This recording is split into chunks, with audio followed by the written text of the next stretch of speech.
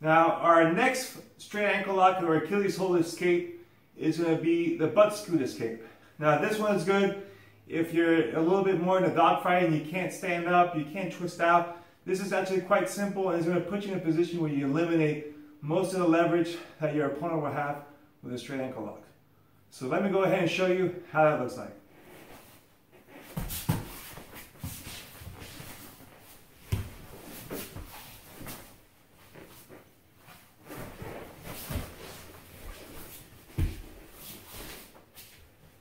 Let's go ahead and break it down.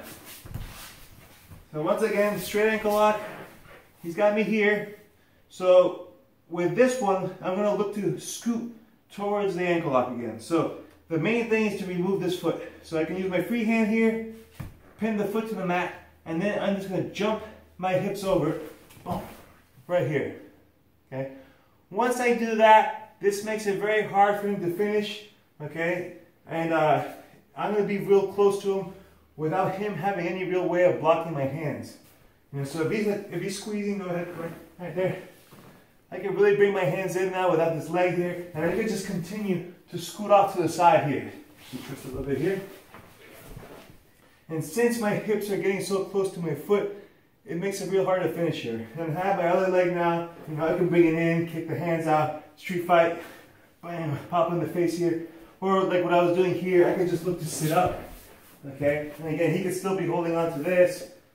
Boom, that's going to make him let go. Or we cross face, sprawl out, and break. Alright, so again, if I get caught here, this angle, move the foot off, scoot over it, boom. Once you do that, it's really hard for him to reclaim that foot.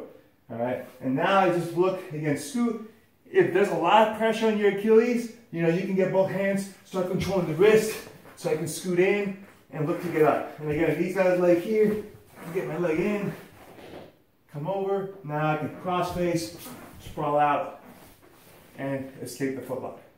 So that was the butt scoot escape from the straight ankle lock. Thank you for watching the video. I hope you enjoyed it, and if you did, please like and leave a comment below. Now, if you want to get more weekly videos right into your YouTube inbox, subscribe to my channel now. And for even more blog articles and videos, you can visit my website, which is davidavellan.com, and you can also learn more about my courses there. Thanks, and have a wonderful day.